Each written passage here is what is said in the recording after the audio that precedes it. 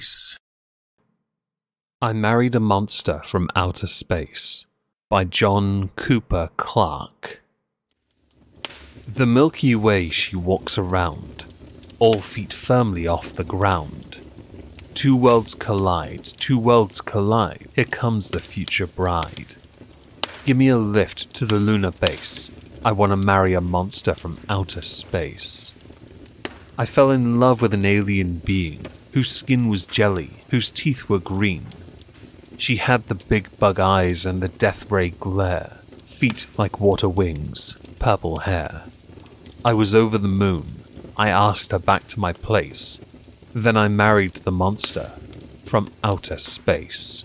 The days were numbered, the nights were spent, in a rent-free furnished oxygen tent, when a cyborg chef served up moonbeams, done super rapid on a laser beam. I needed nutrition to keep up the pace when I married the monster from outer space.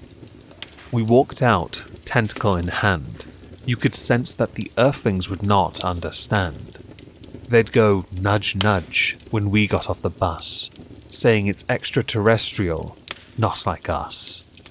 And it's bad enough with another race, but fuck me, a monster from outer space.